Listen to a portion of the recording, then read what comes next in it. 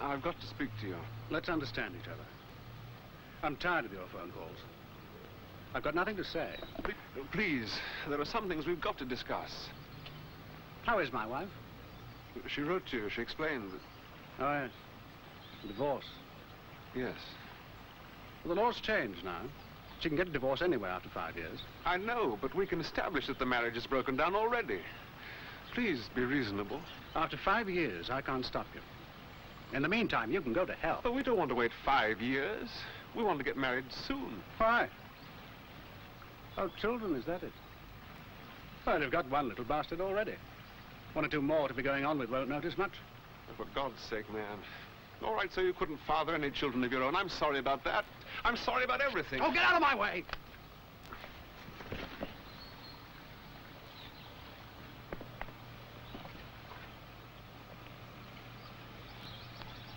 Oh, get up. Oh, stop showing it. Get up. Well, lie there if you want to.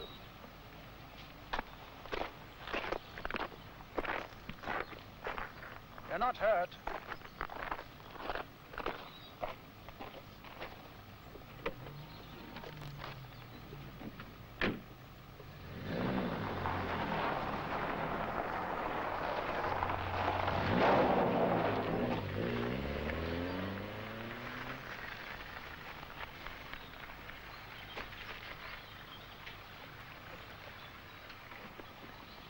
What's wrong?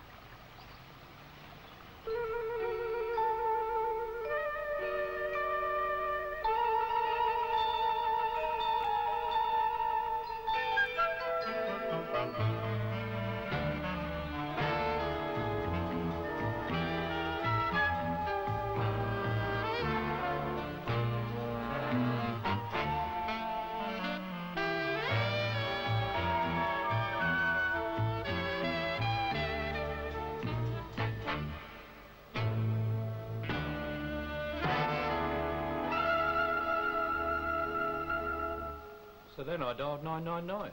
When the ambulance arrived, this police car stopped outside Mr. Fletcher's house to see what was on. Do you know Mr. Fletcher? Deliver letters there every day. Mr. Harold Fletcher. Go on. Well, Mr. Fletcher drove past me. And when I went into the garden, there he was, lying there. This fella. Dr. Hardy, good morning, sir. We've got a man found dead, no apparent cause of death. Yes, if you would, sir. Driving license on the body. Not been confirmed yet, but we believe his name is Michael Jackson. Michael Jackson, sir. His address? Why, do you know the man, Doctor? Was Mrs. Fletcher there this morning? Well, I took it they were still away. They? Her and the baby. Always used to see the pram in the front garden. Until when? Oh, about 3 or 4 weeks ago, I suppose. Do you know where she might have gone? No. But I took it they were away on holiday or something. I have to do a post-mortem. All right, darling, I'll see you later. A post-mortem on a man called Michael Jackson. Not the same Michael Jackson. From the address, I should say so. I have told Fleming, of course. Why? How? What happened? I don't know. Yes, all right, I'll hold on. Well, does Ruth Fletcher know? Has she been told? Police are going there now.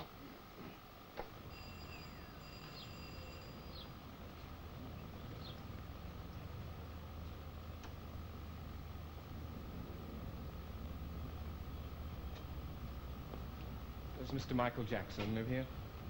Yes, but he's out at the moment. Can I help? You are? I'm his wife. I'm from the police. Oh. Won't you come in? Thank you. My name is Ash. Yes? Detective Sergeant Ash. I took it you were Mrs. Fletcher. Mrs. Ruth Fletcher. Oh, well, yes. I don't know what made me say that, really, except when people call, it always seems easier. But how... Well, what do you want? Why are you here? I have to tell you that Mr. Michael Jackson was found dead this morning. Dead? Yes, I'm sorry.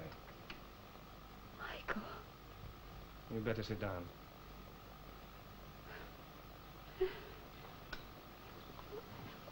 What happened? Was it an accident? We don't know what happened yet. Oh, Sergeant, would you excuse me a moment? Would you mind waiting? I won't be long. Of course, Mrs. Fletcher, could you tell me where we can contact your husband, please? Harry? Well, what's Harry got to do with it? We'd like to speak to him, that's all. Where does he work? You say you noticed the two men together? That's right. I saw them talking in his front garden. Mr. Fletcher's place. And what happened next? Well, I don't know. I was delivering another lot of letters. The next thing I saw was Mr. Fletcher driving off. Did he speak to you? I don't think he even saw me. You know, the old postman. He's invisible, isn't he? And then? Well, then I cycled up the drive, and there he was.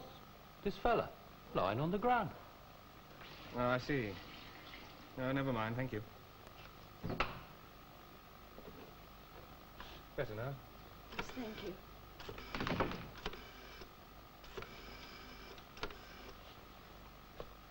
Light? Thank you. Ash. Inspector Fleming's office.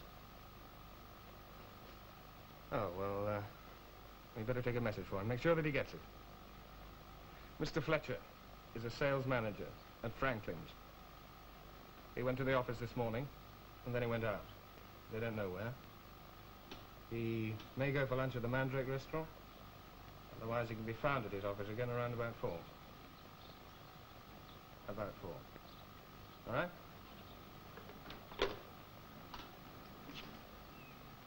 Mrs. Fletcher, do you know where Mr. Jackson was going this morning? Well, yes, he was going to try and see my husband. We wanted a divorce, and my husband was being rather difficult, so Michael was going to try and catch him at home. And does Mr. Jackson have any relatives living nearby? No. No, he was an only child. Both his parents are dead. No, there are no relatives. Except for his son. I see. The baby's... Not my husband's. Michael's. Mrs. Fletcher, I'm afraid we need someone who can formally identify the body. Yes. Do you have anybody you can leave the baby with? Well, yes, there's a neighbour. She's been very kind. Michael and I both like to phone. Thank you, and after that, I shall need to take a statement from you. Oh. Further. Bit more. That's about it. They're standing this far apart? I think so. Did you see if either man was carrying anything? No. Except for Mr. Fletcher's umbrella, of course. He always carried a rolled umbrella. Nothing else? No. External examination, head. No cuts, abrasions. No sign of any injury indicating a fall or any other kind of injury. Face again. No visible injuries. Throat and neck. No sign of pressure.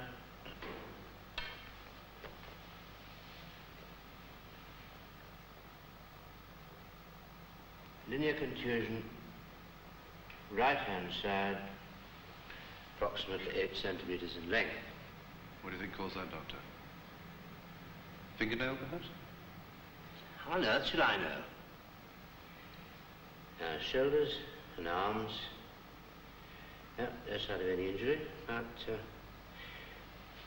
right-hand side, bruise, just below the costume margin. Approximately 2 centimeters in diameter. Perhaps he just died of a heart attack. Or something. In that case, why did Fletcher walk away? Drive off and leave him lying on the ground? Or something. That was 3 weeks ago. And you left your husband and went to live with Mr. Jackson? Yes.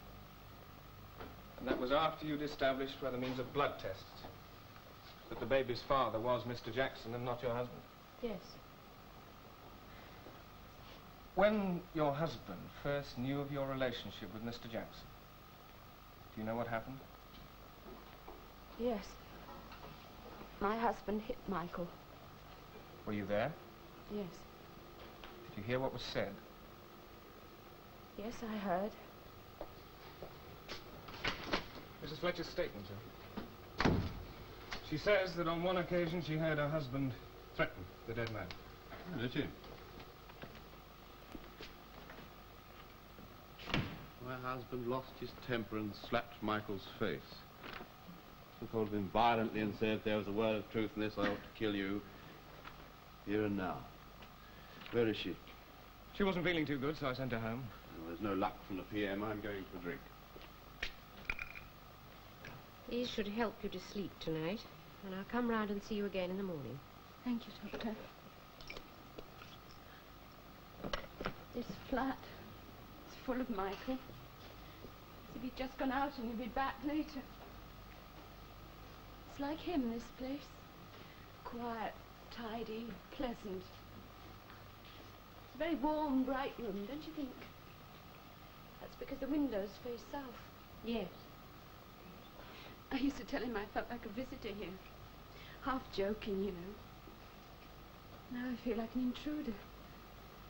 It might be best if you went to stay with a friend or some relative. No, it's all right, Doctor. I'll work something out, don't worry. And thank you very much. You've been very kind. I was really feeling quite unwell. Reaction, I suppose. I'm beginning to realize. Really realize. Yes, I know. Poor Michael. Poor me is what I really mean, I suppose.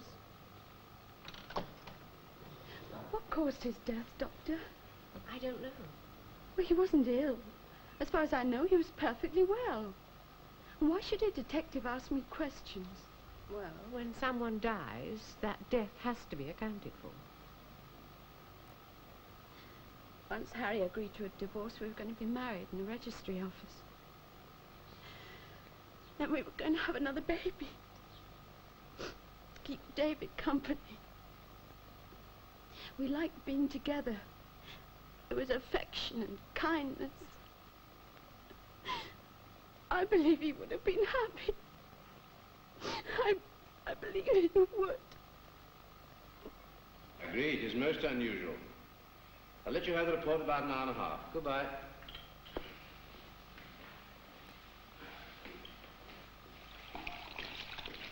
Well, all that done? Yes, it's all ready for you to sign it. Well, if you don't mind putting off your lunch, I'd be glad if you would get a copy down to the coroner's office straight away, and also a copy to Inspector Fleming.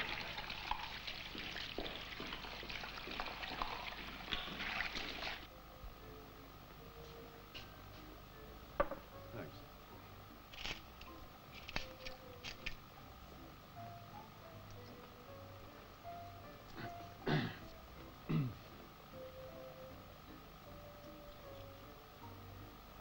Thank you.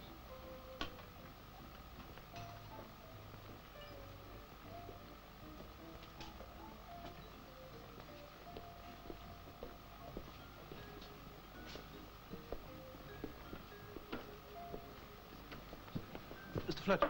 Yes. Mario didn't give me your name. Fleming. I'm from the police. Oh? Hey, let's sit down, shall we?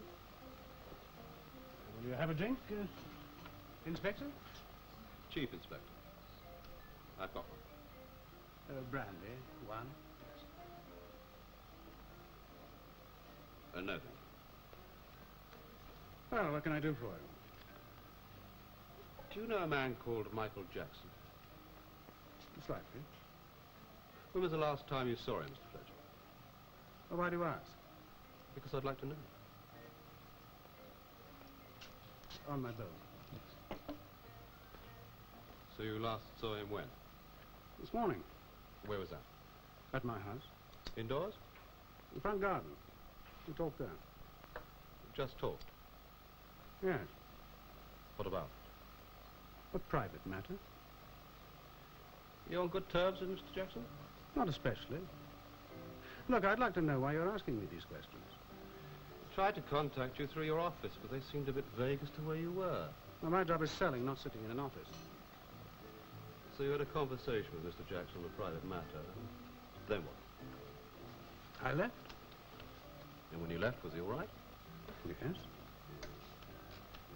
Did you hit him at all? Well, no, of course not. Any kind of violence take place? No. Look, Inspector. I just want to be absolutely clear about this. When you left Mr. Jackson, was he standing up? Standing up? On his feet? Yes. He wasn't on the ground? No. No kind of violence took place? No. I see. Look, I don't know why you're asking me these questions, but I think I've got a right to know. Well, as a matter of fact, Mr. Fletcher, I was hoping that what you told me now might help us with our inquiries as to how Michael Jackson came to be found dead in your front garden immediately after you left for work. Dead? Yes. Well, he can't be dead. I'm afraid he is. You can't offer any possible explanation? No. Some illness. That's what it must have been. Something sudden. That's possible, Mr. Fletcher. I shall want a statement, of course, so if you wouldn't mind coming down to the police station.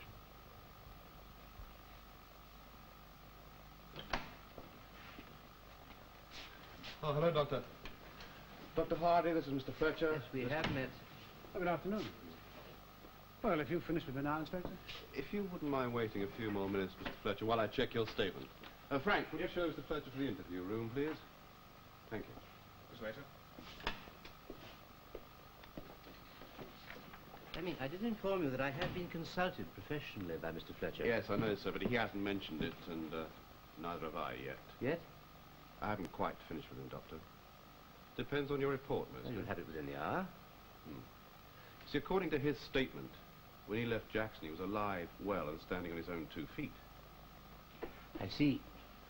Whereas, according to our information, he left a man who was already dead or dying. Dead, in my opinion. Now, what caused his death, Doctor? You remember that slight abrasion on the side of the neck? Yes. But in my opinion, whatever caused that abrasion brought pressure to bear on the vagus nerve, which is just about there.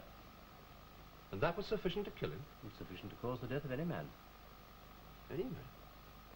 There's no suggestion of any weird illness or condition? No. Well, how do you suppose it happened, Doctor? Hands around the throat in an attempt to throttle Jackson? No indication of that. Well, Fletcher denies striking Jackson. Ah. But suppose he did hit him with something. Something that might have caused that abrasion. Would that do it? Yes. Yeah, possibly. I mean, was he carrying anything that might have served as a weapon?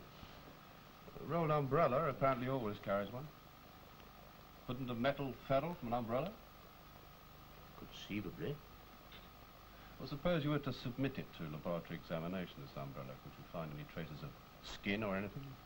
Well, nothing's impossible. I should regard it as most unlikely. And if he taps his umbrella on the street as he walks along... Well, it may not be necessary. What about this bruise on the side that was caused by kicking, would you say? Well, it's possible, but it's quite irrelevant in this case, because to find a bruise at post-mortem means it must have been caused sometime before death. Sorry to keep you waiting, Mr. Fletcher. I must say, Inspector, I do have work to do. There are certain ambiguities in your statement I'd like to clear up by means of further questions. Ambiguities? What ambiguities? I must now also warn you that I have reason to believe that you caused Michael Jackson's death. You're not obliged to say anything unless you wish to do so. Whatever you say may be put into writing and given in evidence. I don't know what you're talking about. I didn't cause his death. You said in your statement that when you left Michael Jackson, he was alive and unhurt. Well, he was. We have reason to believe that when you left him, he was dead and on the ground. No. Do you deny that you struck Jackson? Yes. Did you quarrel with Jackson? No. Your wife had left you and gone to live with Jackson. That was shortly after you found out that her child was not yours, but Jackson's. Jackson had come to see you to ask you to divorce your wife. I ask you again, did you quarrel with Jackson? Oh, for God's sake, you wouldn't expect me to be friendly with Did you strike Jackson? No. Then why was he on the ground? I don't know. Did he just fall? Well, yes. That's how it was. He just sort of collapsed. But you walked away from him. I thought he was shamming. Shamming what? I don't know. But you left him. You didn't stop to see if he needed any help. If there was anything you could do. Well, I told you I thought he was pretending. Did you kick him as he lay on the ground? No. There was a bruise on the body, on the lower ribs. How do you suppose he got that? Well, I may have shoved him with the toe of my shoe to try and make him get up. All right, so now we know that you quarreled with Jackson, that he fell to the ground, that you kicked him as he lay on the ground, and then you left. Now, why did he fall to the ground? I swear to God, I didn't touch him. No, perhaps you didn't touch him, but did you strike him with anything? Your umbrella, for instance? No. There was an abrasion on Jackson's neck. I think that was caused by the metal ferrule of this umbrella. I think you lost your temper with Jackson, lashed out, and the tip of the umbrella caught him on the neck. We can submit this umbrella to forensic examination if you like. If you persist in denying that you struck him, we'll see what we can find on this umbrella in the labs. Sergeant, give this to Dr. Hardy for forensic examination. No, it's all right. Do you admit now that you did strike Jackson? I didn't mean to hurt him. Do you wish to make a fresh statement? Yes.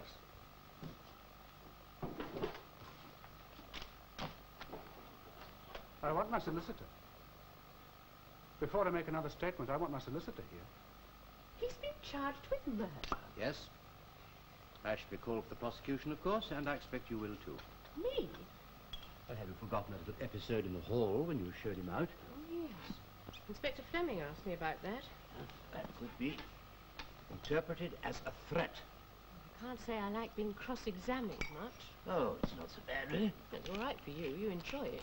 Well, the expert witness must exude a certain air of confidence. Arrogance. Learning. To the point of pomposity. Well, I'm never pompous. I'm jealous, really. You never seem to get flustered. If I got flustered, I might cast doubt upon the evidence I was giving. Murder. That means life imprisonment if he's found guilty, doesn't it? Automatically. I must say, I never thought he'd be charged with murder. He struck a man. As a result of that blow, the man died. But don't they have to prove intent? Well, intent to cause grievous bodily harm, yes, but not necessarily death. With a certain implied malice, but that doesn't mean planning. Oh, the question now is, did Fletcher intend to cause grievous bodily harm to Michael Jackson? That is what the jury will have to decide. Come here, Mrs. Fletcher. Sit down, will you? Thank you. Now, what can I do for you? Well, I wanted to ask if I would have to give evidence against my husband. No, you can't. Can't. You're not a competent witness for the Crown in a case of this kind. I see. You're free to give evidence for the defense, of course. The defense? Yes, that's up to you. Oh. You see, I asked Michael to go and see Harry. I'd written to my husband, pleading with him for a divorce. He wrote back a horrible letter. It's awful, obscene. And you still have the letter? Oh, no, I destroyed it. I didn't want to upset Michael. And then Michael telephoned him several times, but it was no good. If only I'd waited. You see, I'm really very conventional. I wanted to be married to Michael. So you see, in a way, it was my fault. But give evidence for the defense. No, I couldn't do that. Well, you must decide that for yourself, Mrs. Fletcher. All I can tell you is it's impossible for you to be called by the Crown.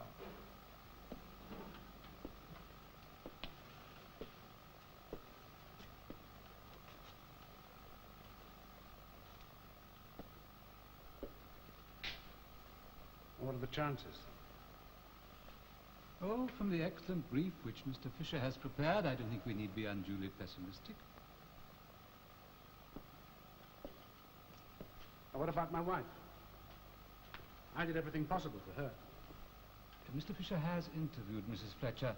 I doubt if what she would say would be helpful. Oh, and I still think we ought to find another pathologist. It all hangs on Hardy's evidence. What we need is some expert who'll go into the box and contradict him, swear that he's wrong. I doubt if he is wrong, Mr. Fletcher. No, we shall admit the basic facts as it were, in all honesty. Oh, marvellous. To say that I killed him. Not quite. Mr. Denton, I stand to get 10 years in prison at least. The line I shall follow is this. First, that you had no intention to commit grievous bodily harm, let alone death. I hadn't. But we have to account for the fact that you did strike him. I should like to be able to establish provocation rather more satisfactorily. Oh, good God Almighty, you've read all this. What more do you want? I've had weeks of provocation. Provocation in this sense means provocation of the time. Some action, some phrase used which could reasonably be regarded as provoking an ordinary man to a momentary act of violence and which actually provoked the accused. I could say that he pushed me. Is that what you mean? I'm certainly not asking you to invent anything, Mr. Fletcher. Now, let us try again. Why did you strike Michael Jackson? I lost my temper. Yes, but why did you lose your temper? Why, at that precise moment, did you lose control? He asked me for a divorce. I said no. Yes? And then he said, go on. I don't know if this is the sort of thing you mean. What did he say then, Mr. Fletcher?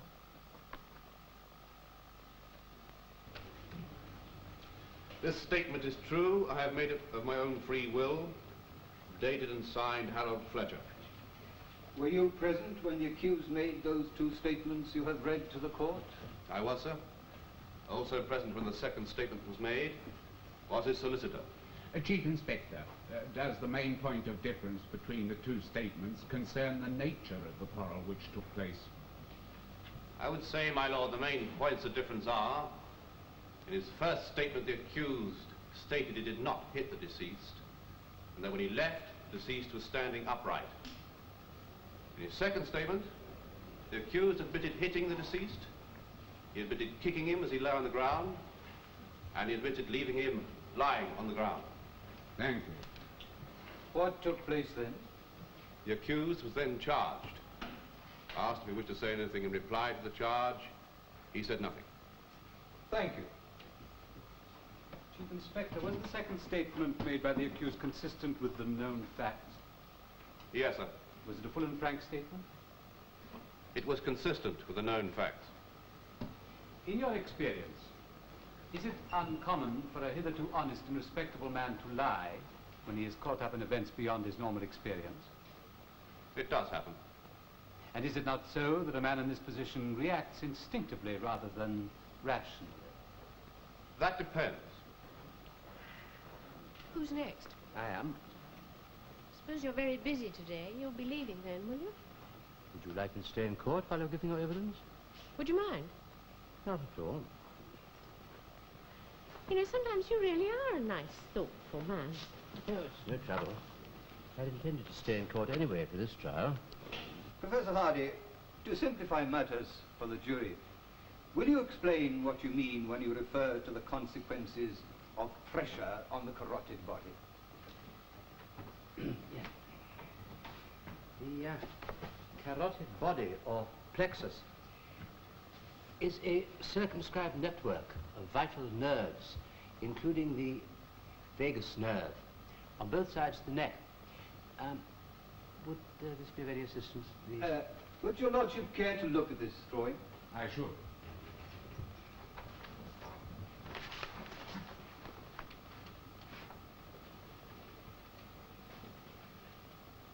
The vagus nerve can play an important part in breathing, the action of the heart. In what way? Pressure brought to bear upon either one or both of these vital areas can bring life swiftly to a close, and this is known in medical terms as a vasovagal invasion of the heart. Did you find any evidence of impact which might have caused this pressure on the carotid body? I found an abrasion approximately 3 inches in length over the region of the carotid body. Can you give us some examples as to what actions could have brought this about? Pressure of fingers over the vital area, a blow on the side of the neck, a prod with a fencer's foil, and the like.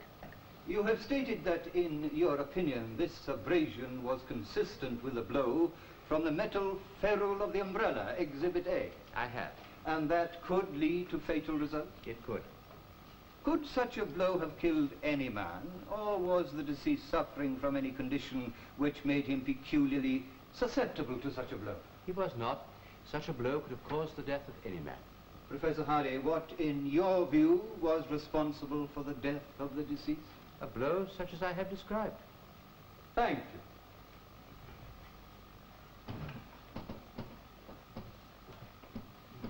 Professor Hardy, I am credibly informed that you are a pathologist of wide experience. I am led to believe so. Have you come across cases where death has been caused in this manner before? I have. Frequently? No. In your experience, it is a rare cause of death? Yes. You have said that a prod with a fencing foil could bring this about. I have. Can you call any other examples to mind? Boxing. In what respect? The fatalities in the boxing ring. The blows fall on the lateral region of the neck. Without any other explanation of the catastrophe? That is so. But due, in fact, to pressure on the carotid body? Yes. Is it not true that death caused in this manner is invariably accidental? No. Let me put my question in another way. If one man intended to bring about the death of another man, would he be likely to do so by aiming a blow at the carotid body, assuming he had sufficient medical knowledge to be aware of its existence? I would regard that as extremely unlikely. Why? Because the area where pressure has to be brought to bear is extremely small, and pressure has to be brought to bear on that exact point. Am I then right that the conclusion you have reached is based on probabilities only? No. The conclusion I have reached is based on more than probability, in my experienced opinion. Realizing that you are accustomed to answering hypothetical questions, I just wanted to know how far you would go. I suggest to you that you have been wrong in this case, and that what you have been dealing with is a straightforward one of syncope or sudden heart failure from purely natural causes. No, the conclusion I've been forced to reach is based upon serious and careful consideration of the detailed circumstances and the pathological findings of the case.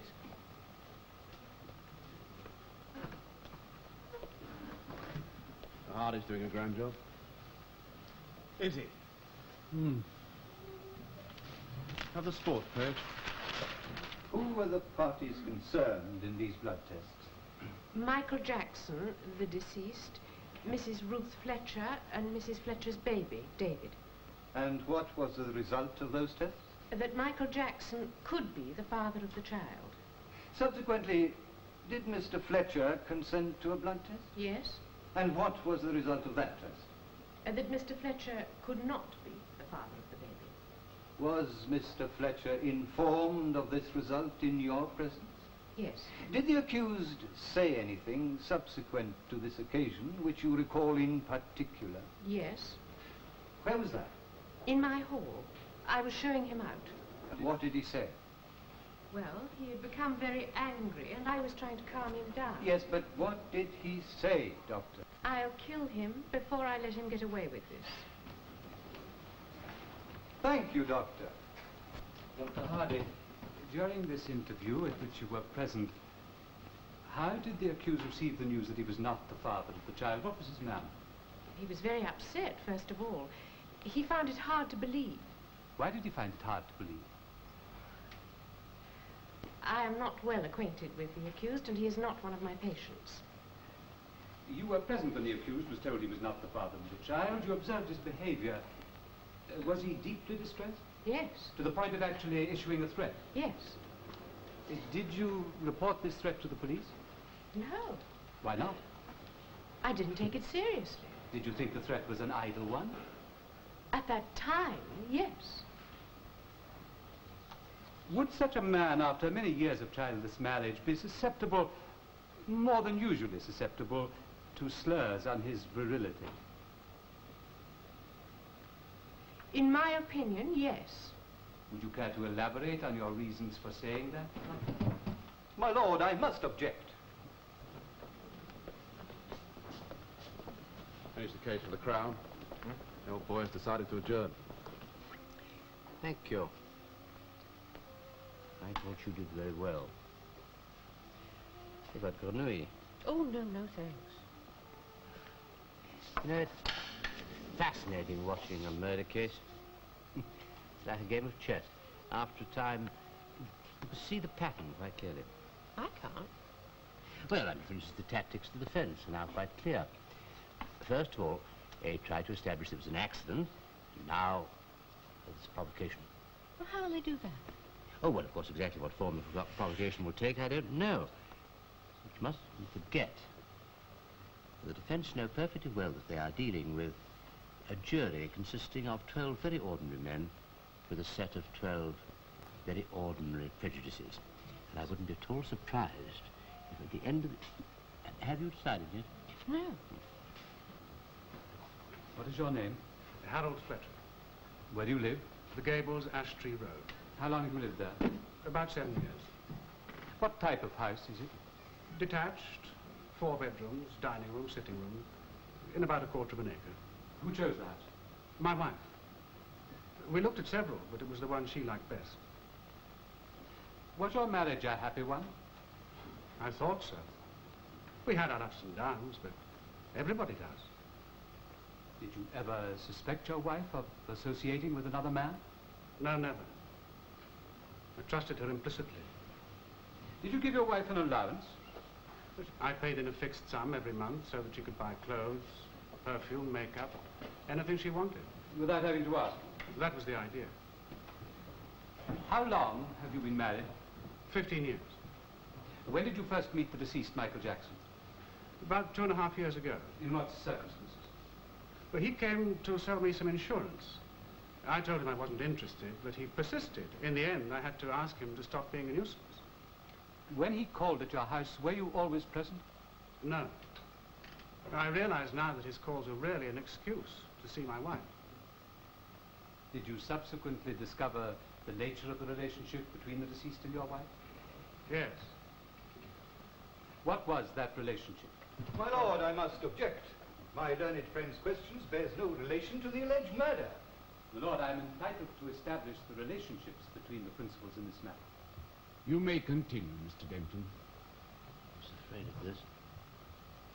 Mr. Fletcher? A sexual relationship. They were committing adultery. Who told you this? They did. The deceased and my wife. Not then. A few weeks ago. Do you know when the adultery between the deceased and your wife began? Well, they told me it had been going on for just over 2 years. Just over 2 years.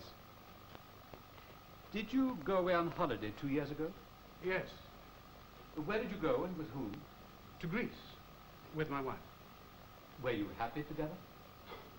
Seemed so to me. I did notice she wrote a lot of letters. I thought they were to friends of hers. I realized later that they were really love letters to Michael Jackson. Did your wife continue to reside under your roof while committing adultery with the deceased? For just over 2 years, until she finally left, yes. Did you continue to have relations with her during that time? Yes. Regularly.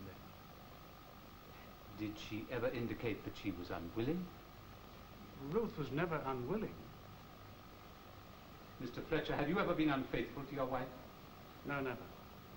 I was never interested in any woman except Ruth. Where was your wife's baby born? Redlands nursing home. That is a private nursing home? Yes.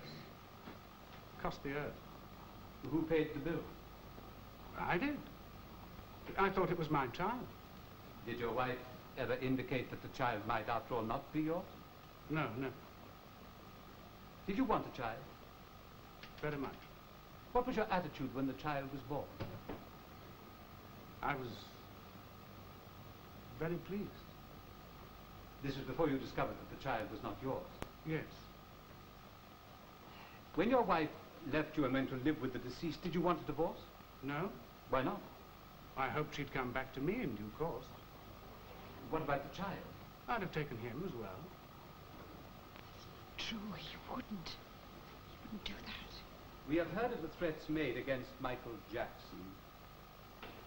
Did you mean those threats? Not literally, no. What were your feelings towards him? I didn't much like him. Mr. Fletcher, you must be absolutely honest with the court. Did your feelings go further than that?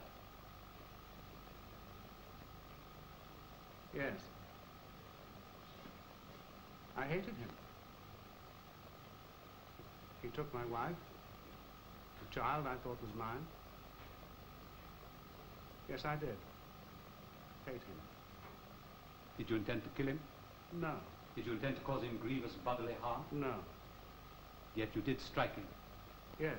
With what? My umbrella. Tell the court how that came about.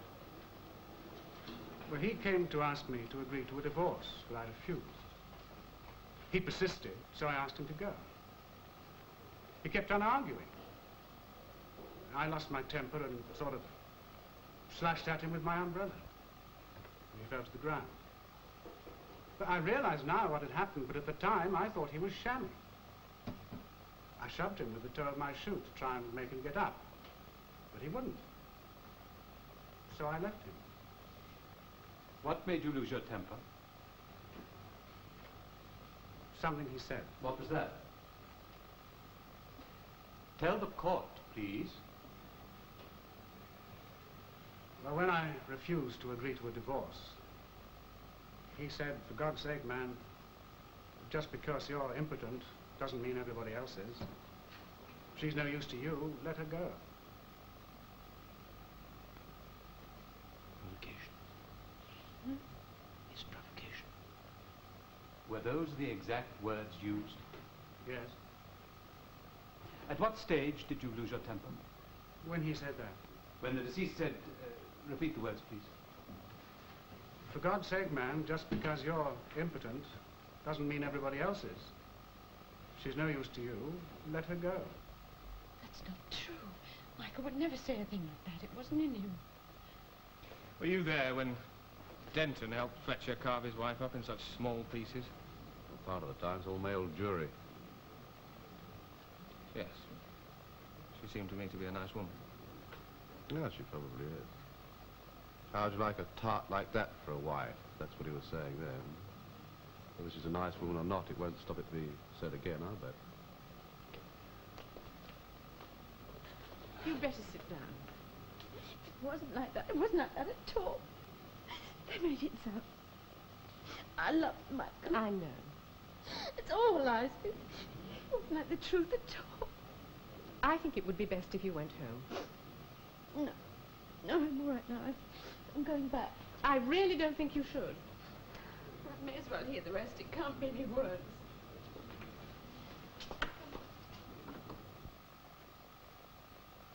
And when considering the failure on the part of the crime to establish intending to commit grievous bodily harm and the provocation which I have touched upon, consider also the position in which the accused found himself. Married for 15 years, he had always provided for his wife in every way. The home she wanted, a personal allowance, holidays abroad in pleasant places, she lacked no consideration. In return, you might think a man would be entitled to expect at least loyalty. But what happened? His wife became attracted to an insurance salesman who had insinuated himself into their home and committed adultery with this man regularly over 2 years while yet enjoying the benefits which our husband faithfully provided. My learned friend has referred to this liaison as a love affair. But this woman was never honest with her husband. She deceived him without scruple. I would submit to you that to attach the word love is merely an attempt to dignify a sly and sordid affair. Finally, when the husband had cared for his wife during her pregnancy and had begun to make plans for the future as he thought, their son, he was told by his wife and the deceased that he must take a blood test. Why? So that they could have proof positive that the child was not, after all, his, with which the wife departed to live with the deceased. How would any ordinary man feel under the circumstances? How would you feel, gentlemen of the jury?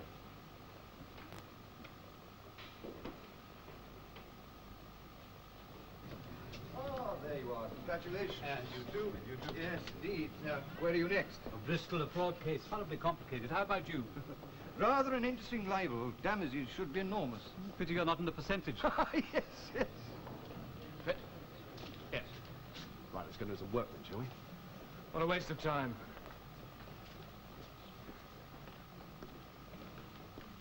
Do you think that not guilty was a fair verdict? Verdict? Fletcher could say anything he liked. Truth, half-truth, and downright lies. She couldn't even answer back. I always thought that a wife wasn't compelled to give evidence against her husband, but that she could if she wanted to. In certain cases, yes. Certain crimes, but in the case of Murder, she is definitely not allowed to give evidence against her husband. So someone can say anything at all against her, as Fletcher did, and she can't disprove it. Well, some authorities do think that the law needs reform in this matter. Oh, I should think so. One distinguished barrister of my acquaintance has gone so far as to say in his opinion.